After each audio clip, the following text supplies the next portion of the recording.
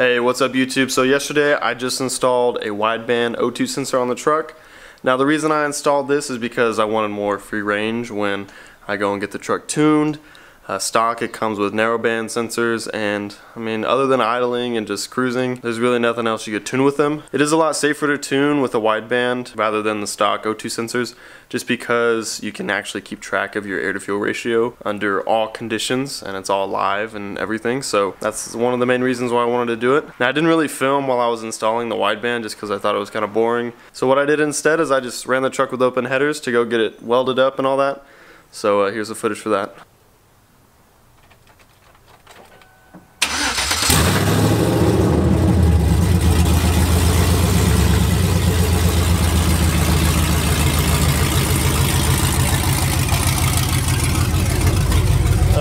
It's so loud on fire up. Are you still filming? It's still on, yeah. I'll just leave it on in case we get pulled over too.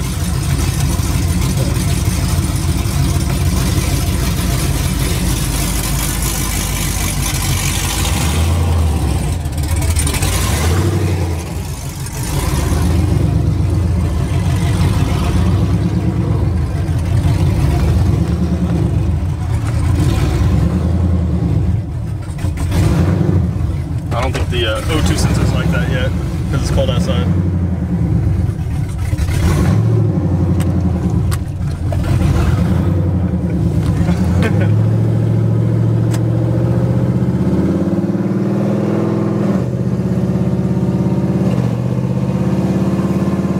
That's obnoxious.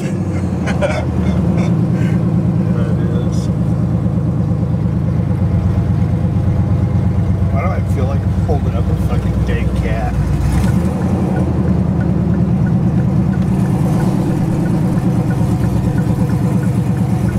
Not a very good film guy.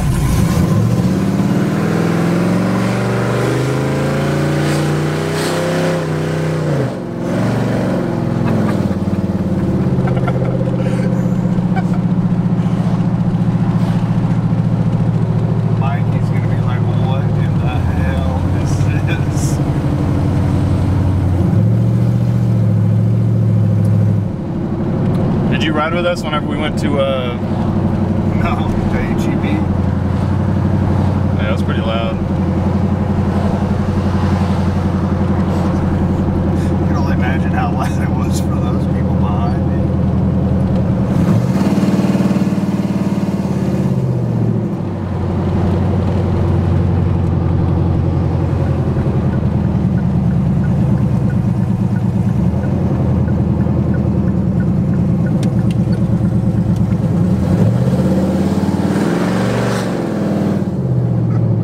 I have to accelerate with that converter.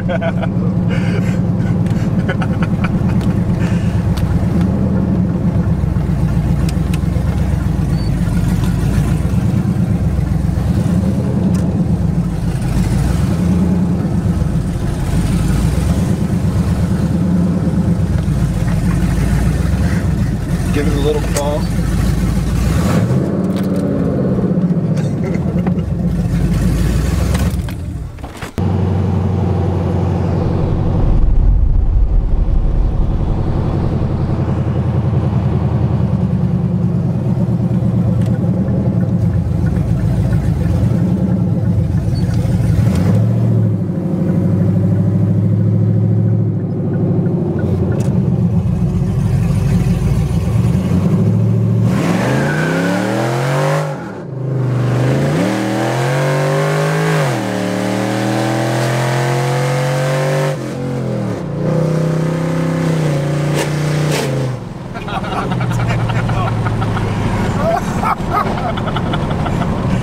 That thing is so loud. That was ridiculous. I probably left some good marks in the back. Yeah. That was ridiculous. Oh my gosh. I don't think a cutout would ever be this loud. Yeah, it would. You think so? Yeah, it would.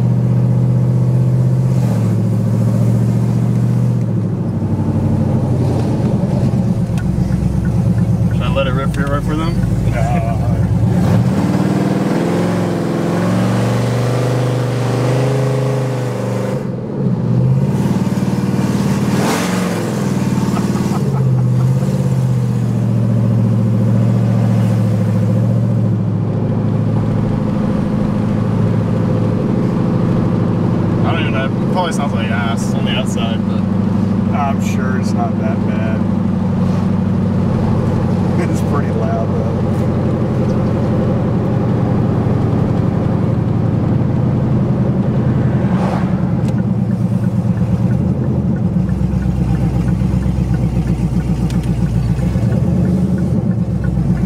Home sweet home.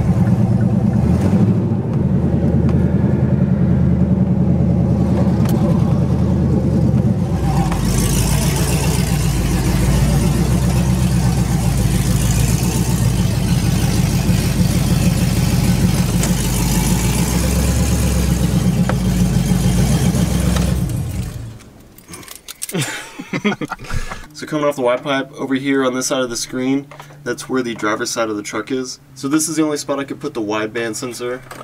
You're supposed to have it at least a 10-degree angle, and you can see that's at least a 10-degree angle, mainly because you want to make sure that if there's any condensation on the sensor just from the exhaust, that it drains and dries out whenever you're done using it, and just so it doesn't ruin the sensor. And it's at least 10 degrees, and if I were to put it anywhere on this side, mainly because of the drive shaft and the lack of room underneath the transmission, I chose this area.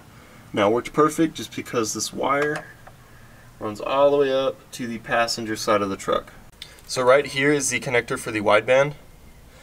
I don't know if you can see this very well because it's just the lighting's kind of trash, but it runs all the way up under the firewall directly to the wideband, so there's no obstructions. It was really easy to install this, honestly. You just put it up there. I zip tied it up to the dipstick for the tranny, and it's not going to go anywhere. Now I ran it across, other than these nasty wires right here, I ran it across over here to the main fuse box.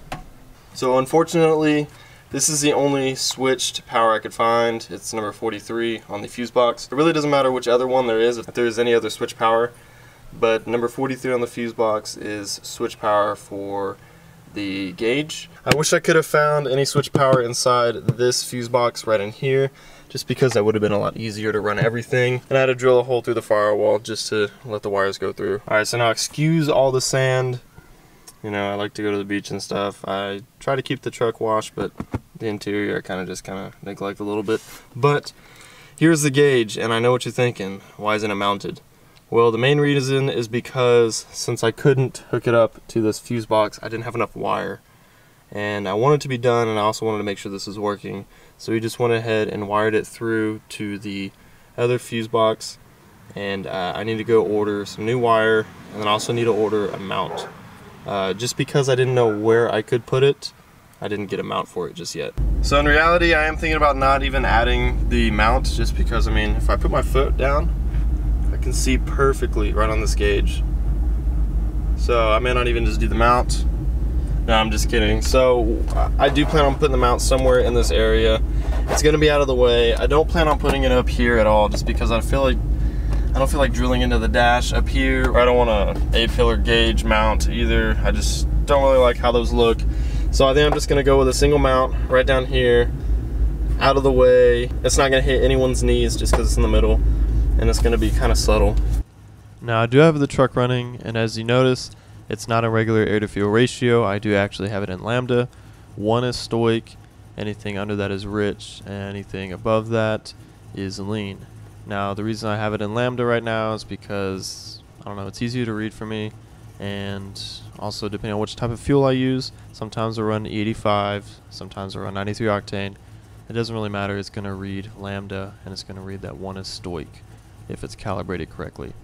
Now it's really easy if you wanted to switch it over to air to fuel ratio, AFR. So all you do is click mode and select, and then now you're running an air to fuel ratio, and it's going to read as that. And what I forgot to mention earlier in the video too is that this is a CAN bus system. So what that means is I have an adapter that comes from the gauge to the OBD2 port, and then I'm able to connect HP tuners directly to the OBD2 port with that adapter and read live data logging of the wideband sensor.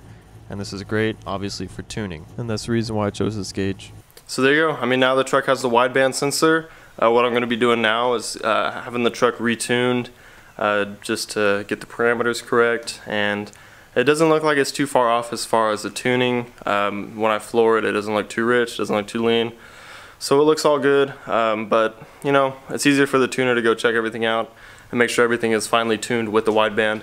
And so that's exactly what I'm gonna do. It may help with drivability, but we'll see. But mainly, I mean, right now I don't necessarily need to have a wideband. I mean, I've had the truck cammed and I had it have headers and all that and tuned for the past 3 years, and it's still running fine. But if you really want to fine tune it and make sure it's getting tune safe, and if you are gonna venture off and try to tune it yourself, it's really good to see exactly how your engine is running. Because again, you don't want it to run too rich or too lean. You'd rather want it to run rich than lean, but you want it to run just right basically, and to make sure everything's safe. And obviously if you're going to be boosting the vehicle as well, make sure you run a wideband. That's when it's more of a necessity to make sure your air-fuel ratios are correct. I can't even say that right. But yeah, so if you plan on boosting it, definitely put in a wideband. You basically have to put in a wideband. No one's going to really tune it without one if it's boosted. So there you go, the truck now has a wideband, and I'm going to be mounting it and not be on the floorboard anymore. And I'm going to get the truck retuned again, and I'm also going to do some videos as far as the new converter I have. I haven't done that yet. I do have videos on the older converter, but this one is much bigger. So I'll be doing more videos on that as far as gas mileage, drivability, and all that, just because it is another basically 1,000 RPM higher than the old converter I had. So that'll be a good video to watch as well. So I'll see you on the next video.